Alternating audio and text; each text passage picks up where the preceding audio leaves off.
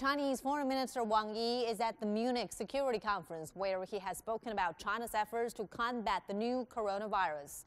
More than 500 international decision-makers are attending the conference. They include heads of state, foreign ministers, and defense ministers. This year's meeting covers international trade, climate change, technology, and international security. Wang said China strongly supports multilateralism to preserve peace and harmony. He said China's economy is resilient and the economic effect of the coronavirus epidemic will be temporary.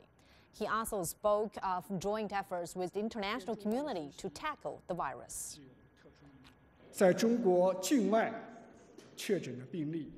Confirmed cases outside China account for less than 1% of the world's total.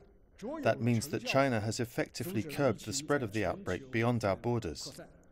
For that, we have made extraordinary efforts and paid a heavy sacrifice. That said, China is not fighting alone. The international community has given us valuable moral and material support. Russia and South Korea swiftly delivered badly needed medical supplies to Wuhan.